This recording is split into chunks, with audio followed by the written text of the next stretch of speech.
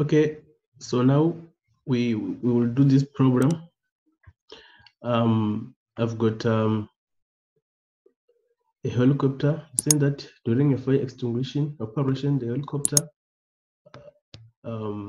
remains stationary above the dam well, filling a bucket with water, a bucket of maize, 80 kg filled with 1.6 kg of water. Is lifted vertically upwards through a height of 20 meter by a cable at a constant speed of 2 meter per second. The tension in the cable is 17,000 Newton. Assume that there's no sideway motion during the lift. In other words, it's not going left or right, and then air friction is not ignored. Okay, now they say that state the work energy theorem in words. So this work energy theorem is given by work net is equals to change in EK, right? Change in kinetic energy. So that's the definition. You can say the net work done. Okay, let me write it here. The net work done, the work net done is equal equal to the change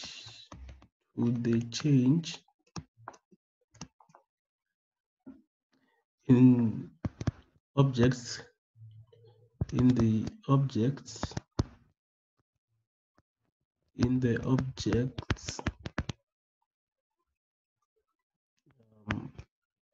kinetic energy, in the object's kinetic energy. Okay, so now the second question is to draw a free body diagram of all the forces acting on the bucket of water. So now this was one. So on number two, you expect to have a point there. So now you've got the tension, okay, which is pulling up the box. Okay, so now you have got tension, and then now you've got the weight. Okay, you've got the weight. We can call it W. Okay, now they say that the air friction is not to be ignored, so it means that now you have got also a friction which is opposing the motion. Okay, I'll say here you've got F.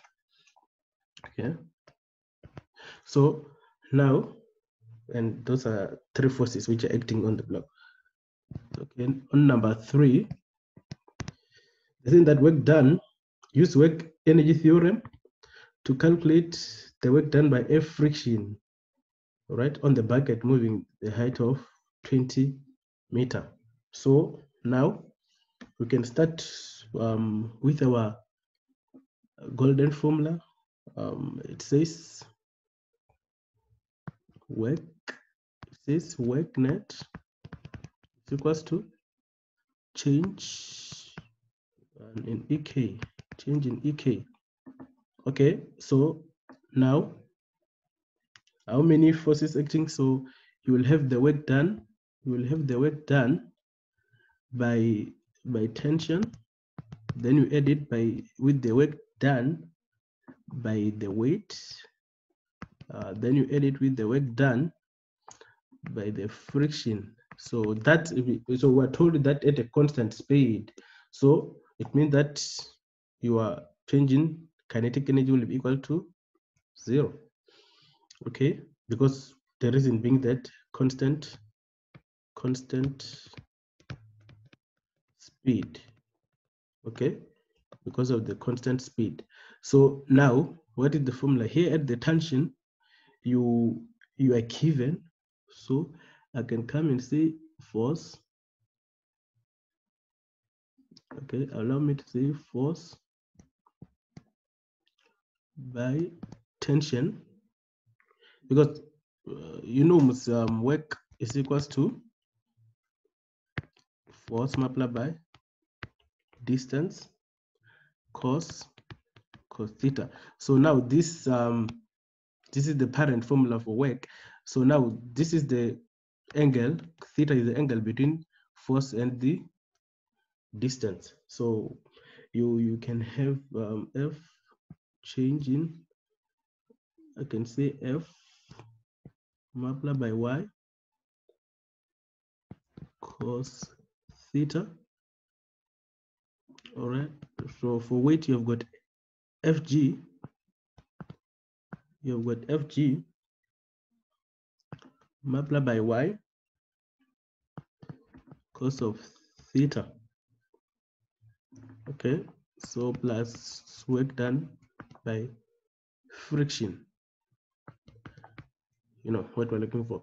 So now here we know that this FG, you know, FG is equals to this FG here is equals to mg. We know that. So what is the force?